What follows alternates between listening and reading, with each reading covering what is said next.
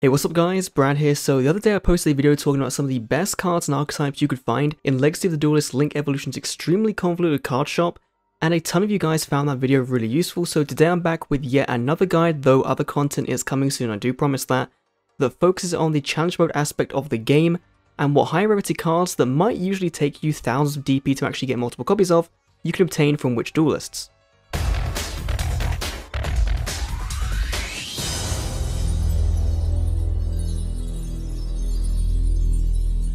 Honestly, a lot of the challenge mode decks in this game suck and aren't really a challenge. Like if you take a look at Kaiba's or Arcana's decks, I'm pretty sure that the Epic Yugi event in Duel Links had a more challenging Dark Magician deck with it, so that's kind of the level of challenge you're kind of going to be getting in this game. There's so much more potential they could have gone down here with new archetype support they don't seem to use, and honestly, it seems like the best decks are in Arc 5, and even those the majority of the time aren't challenging enough.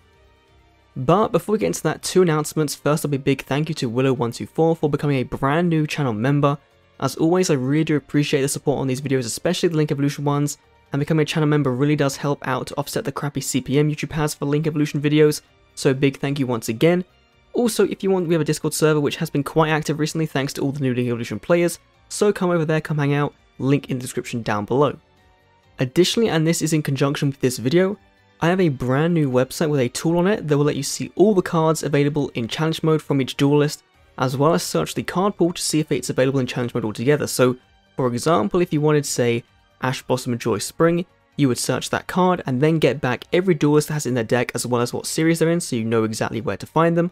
Alternatively, you could look up the cards available in a certain duelist's deck before you face them. So let's say you wanted to go against Yu Sakaki, you could then search him up, and then you'll see that he is running a ton of Pendulum Magician related cards, and you can prioritize what duelists you face depending on the decks you're trying to build, or just get an advantage on your opponent to see what they're playing against. So hopefully you guys find that useful, and again, link to that down below as well.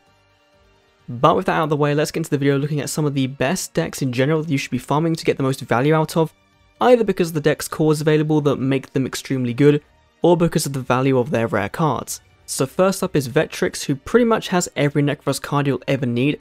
He's going to be a really good player to go to get all of your Necros of Bryanak, Trishula, all those kind of things. Then we have Chancellor Shepard, who has literally every kaiju under the sun. So Vectrix was the god of Necros, Shepard is the god of kaijus, so if you want to be tributing your opponent's monsters, or playing Crusadia, you're going to need to go into his deck to actually get some of these kaiju cards. Then we have Blue Angel, who obviously has a pretty decent starting Trickstar core, and some pretty powerful trap cards as well, things like Rivalry of Warlords, Solemn Strike. She's a pretty good deck to actually farm overall. Then we have Yu Sakaki, who, as we said before, has Pendulum Magicians, which, you know, probably you're going to want to start here. Although the deck does have like some banned cards like Astrograph and Double Iris Magician, it's still a very easy way to get a bunch of those Pendulum Magician cards and other things like Pot of Desires, so if you're struggling to get it from a pack, just get it from his deck instead.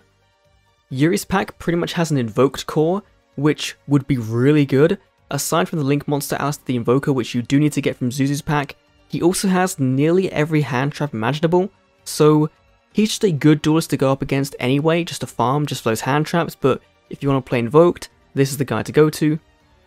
Silvio Sawatari has a 2016 Monarch core, which is really good, and all the necessary spell and trap card support for that deck, so a very good duelist to farm once again.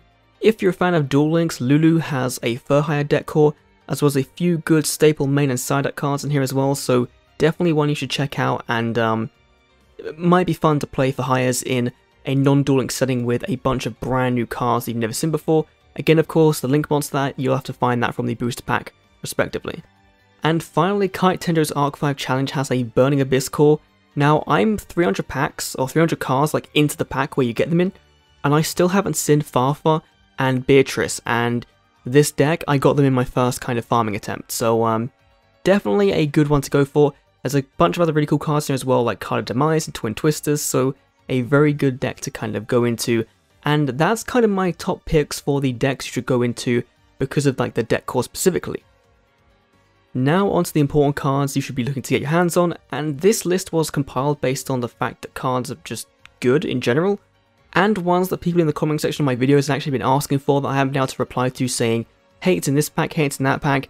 you'll be able to find them in here. So let's go through these all real quick. So Pot Desires, that's available from Yu Yu Sakaki's deck. Solemn Strike is available from Lulu, Blue Angel, and Officer 227's challenge mode. Rivalry of the Warlords, that's available again from Blue Angel and Jack Alice's Arc 5 duel. Ash Blossom Joyous Spring, that's available from Yuri, Lulu, and Chojuro Tokamatsu. Ghost Ogre and Snow Rabbit, you can get that from Valen, Crow Hogan, Lulu, and Yuri. Ghost Reaper and Winter Cherries, that's available only from Chojuro Tokamatsu. Effect Veiler, that's available from Yuri, Kit Blade, and Tyranno Hasselberry. Droll and Lockbird is also available from Yuri. Crystal Wing Synchro Dragon, that's available from Yugo. Psyframe Lord Omega, that's available from Valen. Brilliant Fusion, that's going to be available from the Sledgehammer, so one of the earliest decks you unlock. Tornado Dragon, that's going to be available from Moonshadow. Mist Valley Apex Avion, again from Moonshadow and also Nelson Andrews and Zexal. Instant Fusion, that's going to be available from Trey, Dennis, Julia, and Shay in Arc 5, so a ton of players there that actually have that card. Chojuro Tokamatsu again has Unizombie. Lulu has Reasoning. Card of Demise can be found from Jack Alice's Arc 5 duel, Kite Tenjo's Arc 5 duel, and Jean-Michel Roger. Twin Twist is another popular card, is going to be available from Yugi Muto, Alexis Rhodes, Crow Hogan's Arc 5 duel, Dennis McField, Kite Tenjo's Arc 5 duel, Obelisk Force, and Officer 227 all in Arc 5, so really cool there. Fairy Tail Snow is available from Dipper Orion, and finally Naturia Beast, that's going to be available from Garag and Ray Shadows over in Zexal.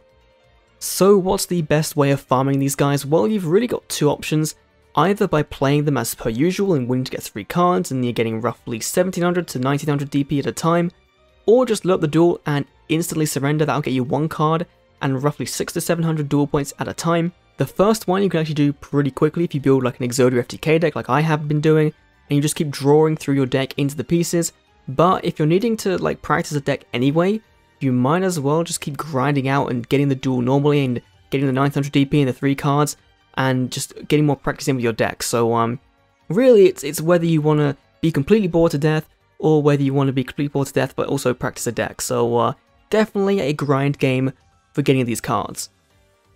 And that is it. So this is going to be a very short video, which means that on YouTube it's going to make absolutely no money. So if you enjoy this video, feel free to leave a like, it really does help out. Leave a comment if you want to become a channel member. Again, that really does help out these videos.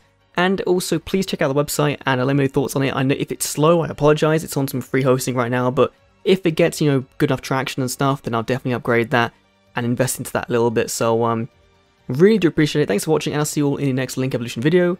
See you then. Okay, that's all the time I've got. I gotta get back to playing Legacy of the Duelist on my Nintendo Switch.